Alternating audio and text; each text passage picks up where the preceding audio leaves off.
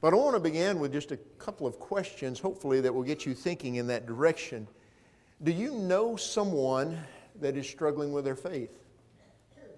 Maybe someone who is on the verge of walking away. I want you to think about that for just a moment. A brother or a sister in Christ who's struggling. Maybe to the point of saying, I just don't think I can do this anymore. My question is, how do you encourage that person? Have you encouraged that person? Have you gone to that person and said, listen, we don't want to lose you, don't want you to leave. And if they have already drifted away, how do you draw them back? How do you bring them back into the fold? What Peter wrote in his second letter is a treatise, if you will, on, first of all, how to strengthen the faithful. Because the Christians to whom he's writing are Christians who are struggling. They're facing a great deal of persecution.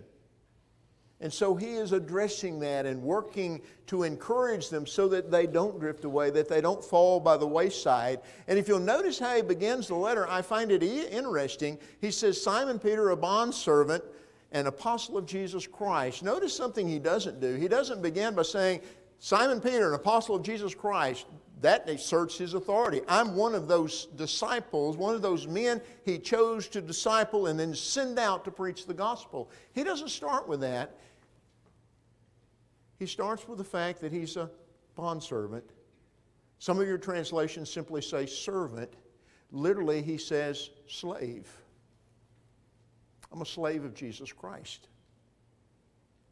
And then, based upon that, he begins to address the Christians. And if you'll notice, to those, he's writing, to those who have received a faith of the same kind as ours by the righteousness of God and Savior, our God and Savior, Jesus Christ.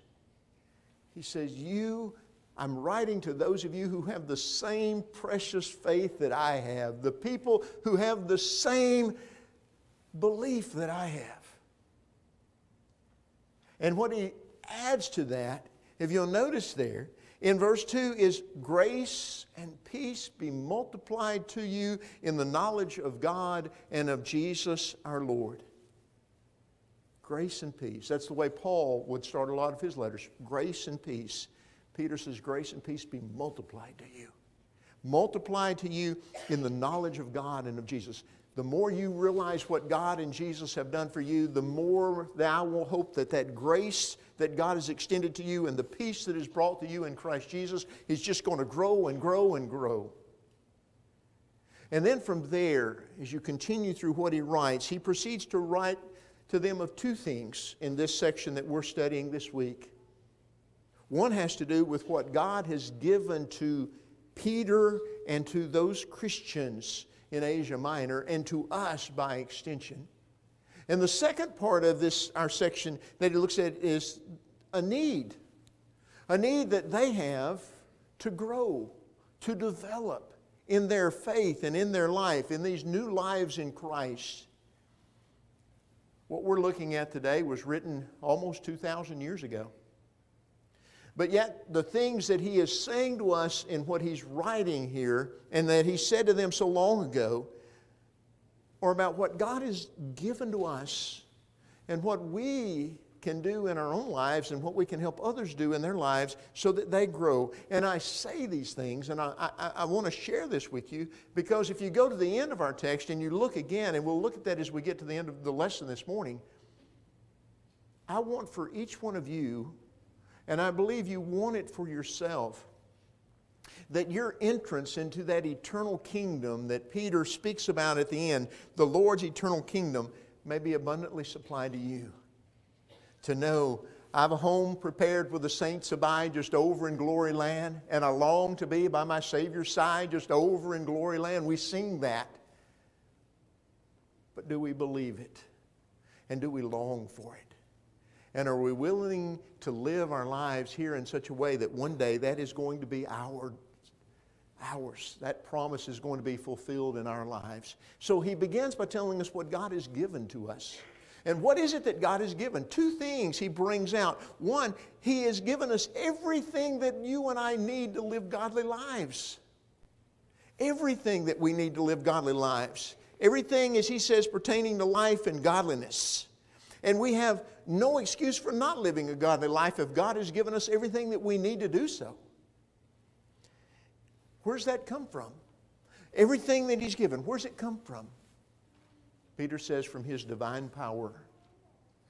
His divine power, he says, has granted to us everything pertaining to life and godliness. And he tells us how that power is made available to us. He says it is made available to us through the New American Standard says true knowledge. Most of your translations just say the knowledge of Him who called us by His own glory and excellence. If you go back to the first letter that we studied, 1 Peter, and you go back to chapter 2 and verse 9, there's a statement that Peter makes there that He has called us out of darkness into what he calls His marvelous light. This is what God has done. And then just 2 weeks ago, as we finished that letter, over in chapter 5, verse 10, he says something else. He tells us that God has called you to His eternal glory in Christ.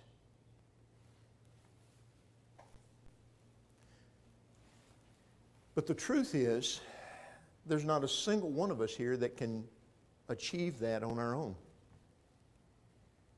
That eternal glory, living in that marvelous light by ourselves. You know why?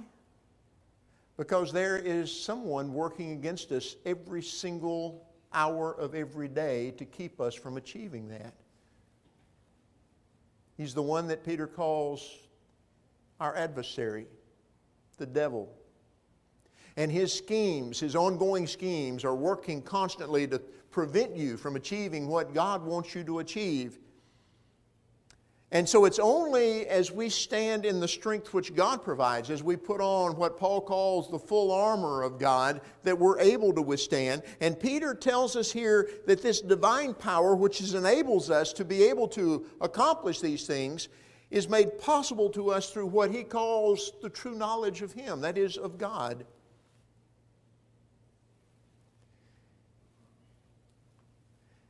In Jesus' prayer with the disciples in the upper room that's recorded for us in John chapter 17, Jesus makes a statement in this prayer in which He says down in verse 3 that He says, "This is eternal life."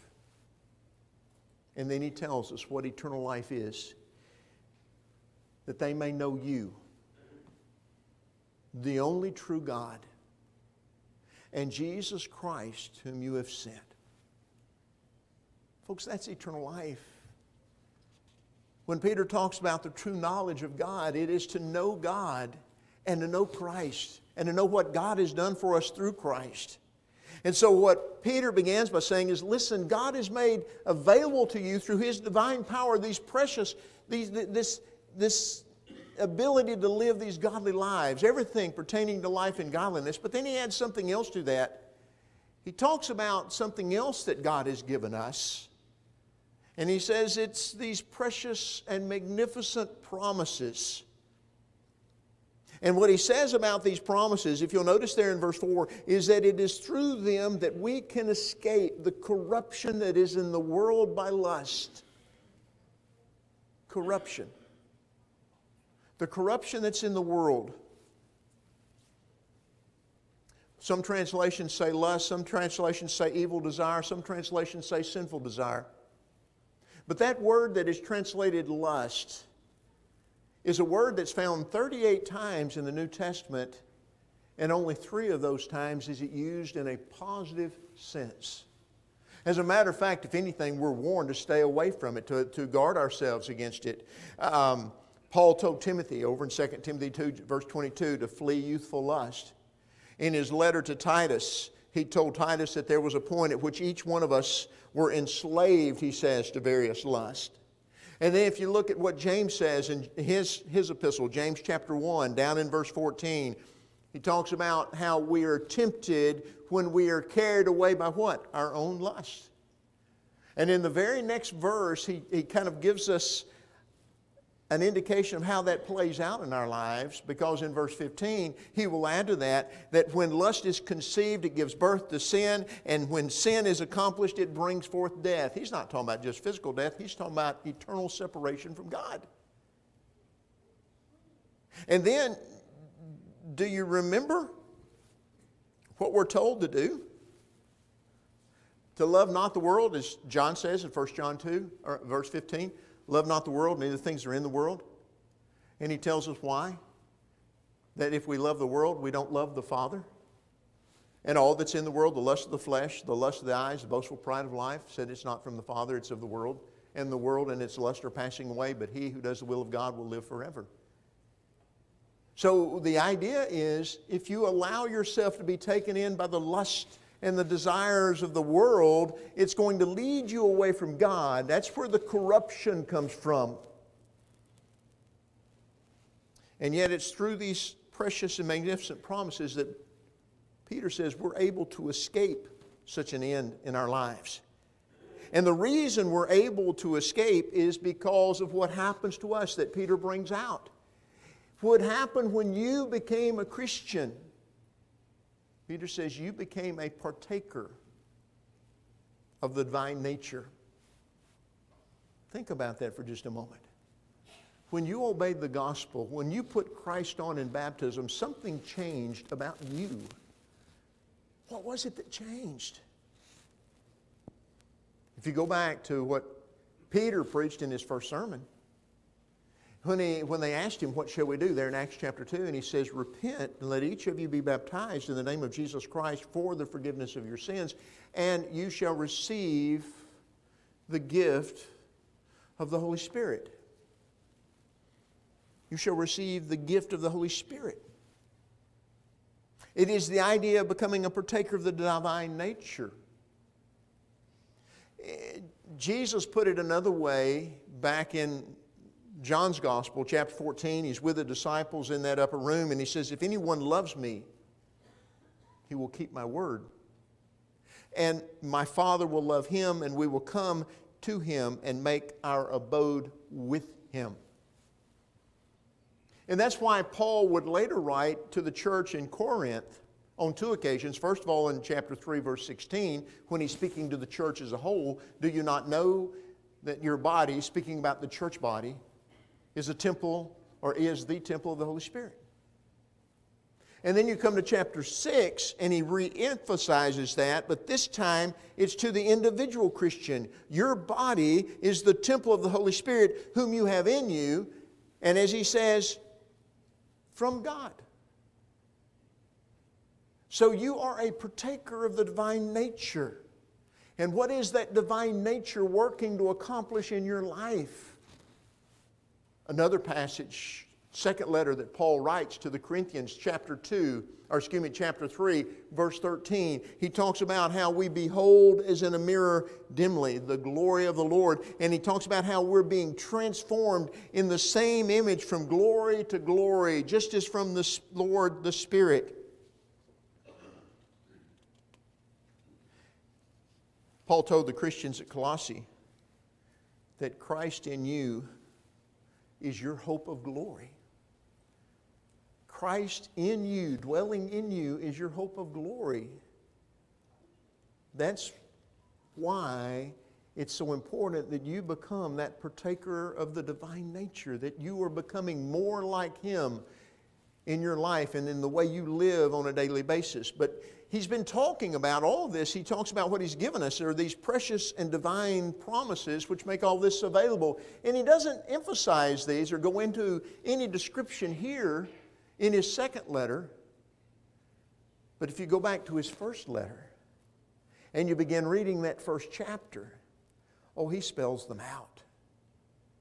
Because what you find there, and I'm just kind of walk you through some of these. In verse 9, precious promises, the salvation of your souls.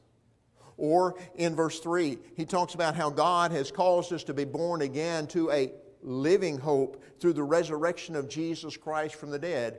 So you have the salvation of your souls. You have a living hope, one that does not die. It just keeps on living on. And another one, if you'll look in verse 4 there, is it's God's promise of an inheritance for you that is imperishable and undefiled and will not fade away, reserved in heaven for you. And then another one of those promises in verse 7, he speaks of the praise and the glory and the honor which will be ours at the revelation of Jesus Christ on the last day. These are the promises.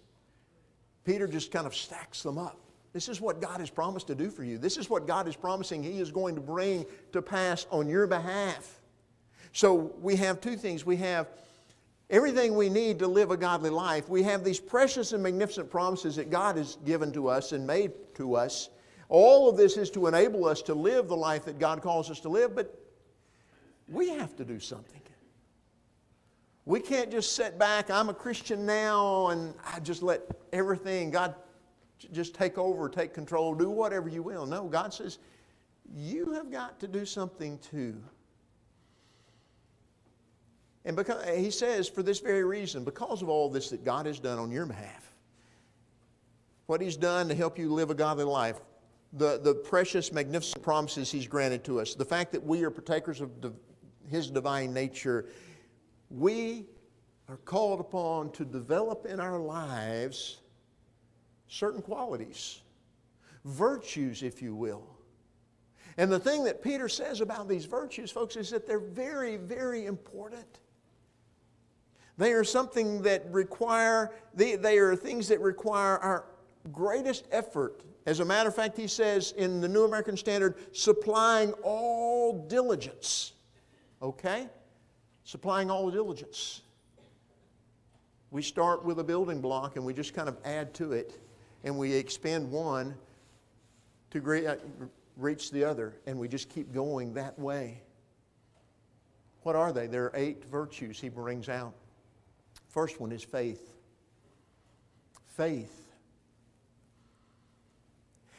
And you know, what is faith? As Peter's using it, it's our faithful it's faithfulness and commitment to God through Jesus Christ. Faith is the foundation of our lives in Christ. As a matter of fact, we are told by the Hebrew writer that without faith it is impossible to please Him, for he who comes to God must believe that He is, and that He is a rewarder of those who diligently seek Him. Jesus Himself even said that unless you believe that I am He, you will die in your sins, as Larry brought out to us last week in his sermon.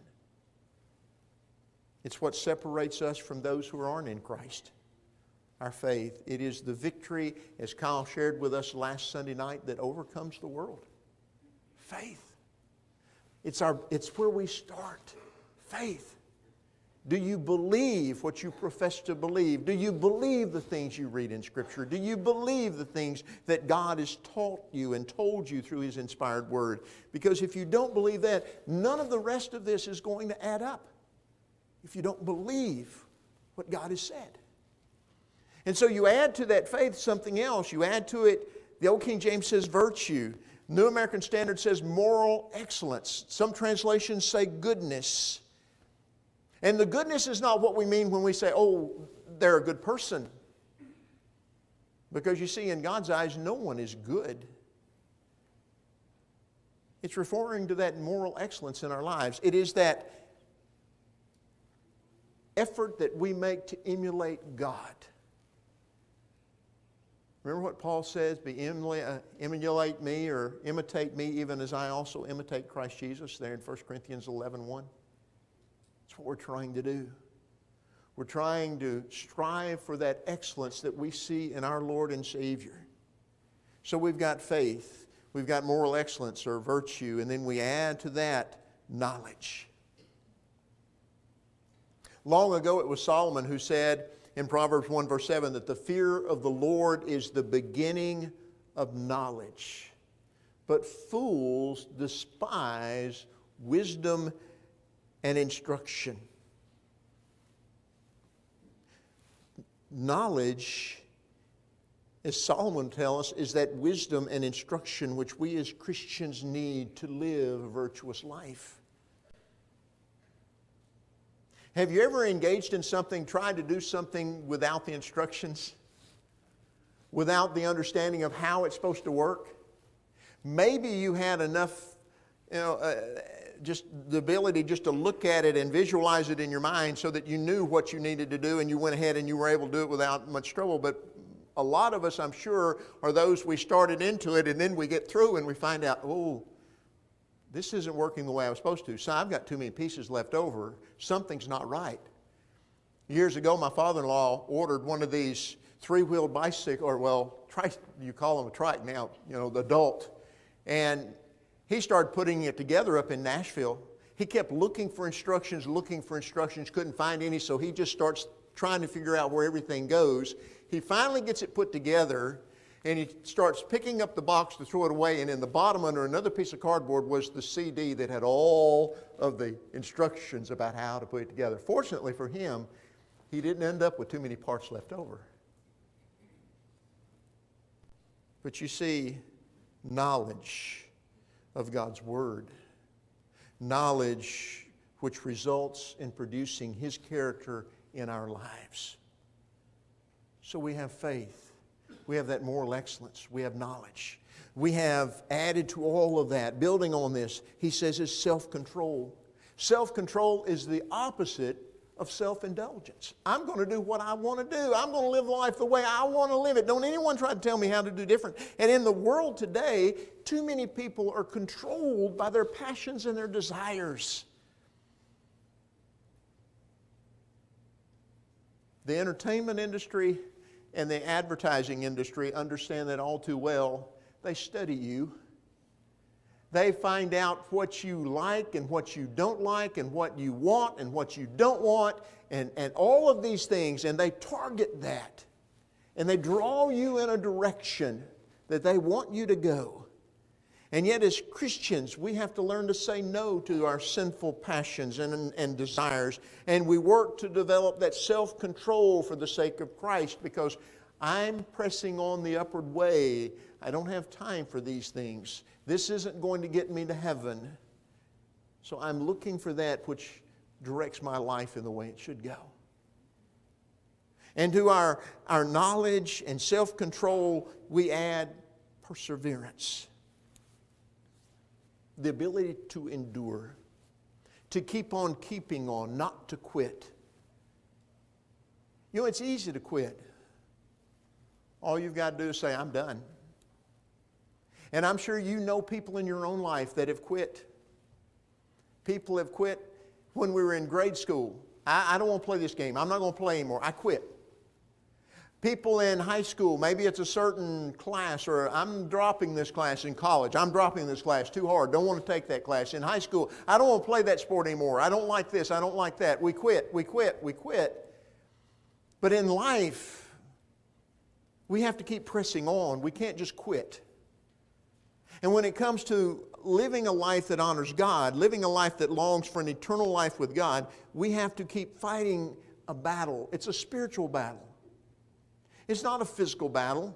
It's not an athletic contest. It is a spiritual battle in which Satan is determined to cause you to give up, to quit, to walk away. And yet if we're going to make it, we've got to endure. We've got to keep pressing on and stand firm in our commitment to Christ in the face of the persecution that Satan will bring against us.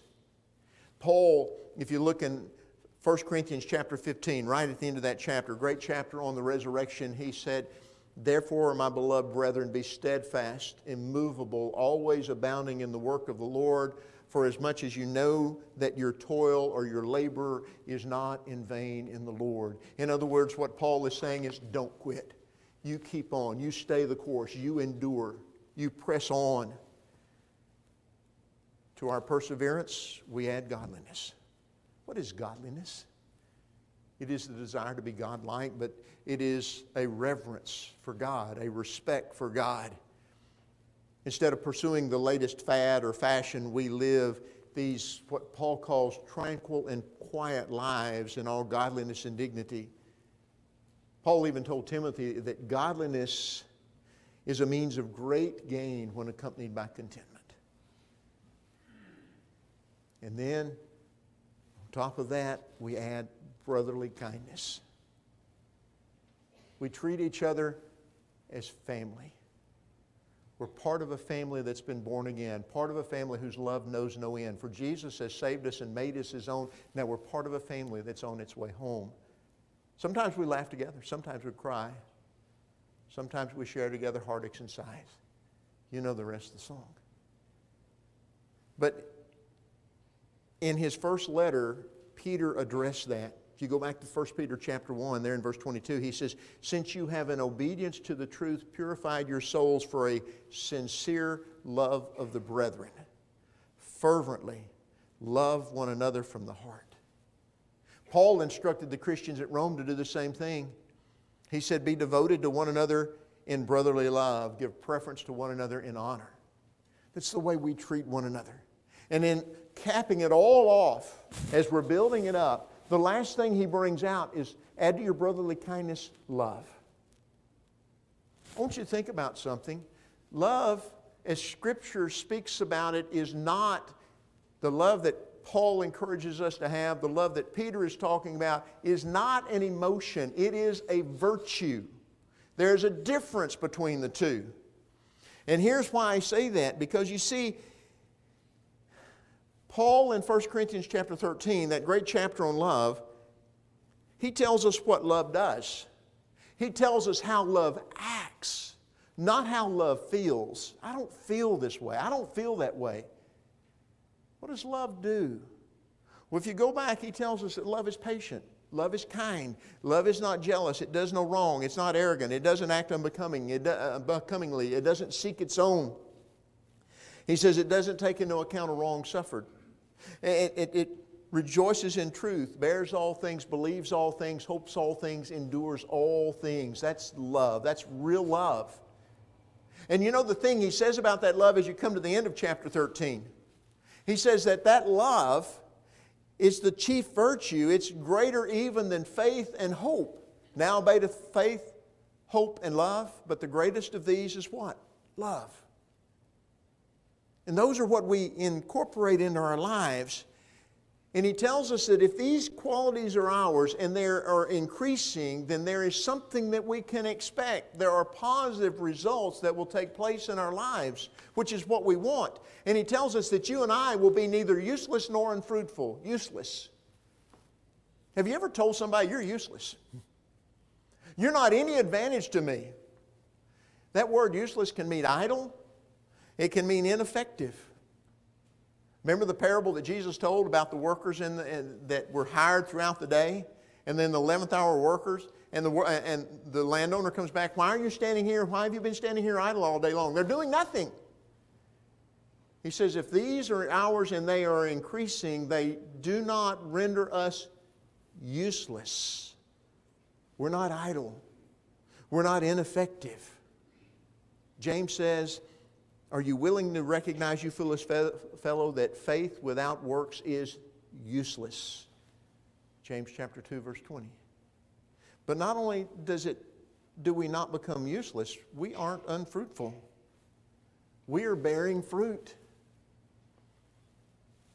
In Galatians 2, Paul talks about not fruits of the Spirit, but fruit of the Spirit. And these virtues make up the fruit of the Spirit.